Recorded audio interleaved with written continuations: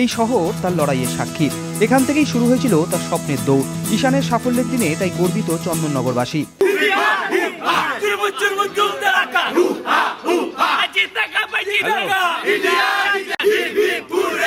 বিশ্বকাপের সেমিফাইনালে পাকিস্তানের বিরুদ্ধে তার বিধ্বংসী বোলিংয়ে ভর করে অনায়াসে জয় পেয়েছিল ভারত। এরপর ফাইনালে অব্যাহত ঈশান রাজ 7 ওভার বল করে 2টি উইকেট তুলে নিলেন বঙ্গজ পেসার। জয়ের পরই চন্দননগরের রথের সড়কে শুরু সেলিব্রেশন।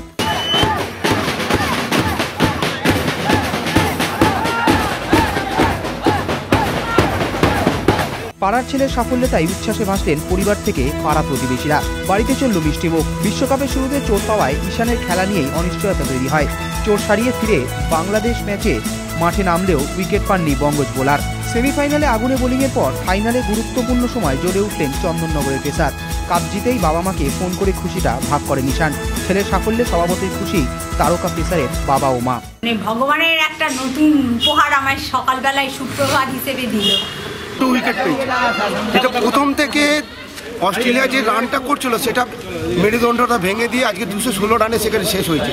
ঈশানের ঘরে ফেরার অপেক্ষায় এখন থেকেই দিন গোনা শুরু চন্দননগরের। হুগলি থেকে সুনন্দা দত্তের report, Onkar on the truth.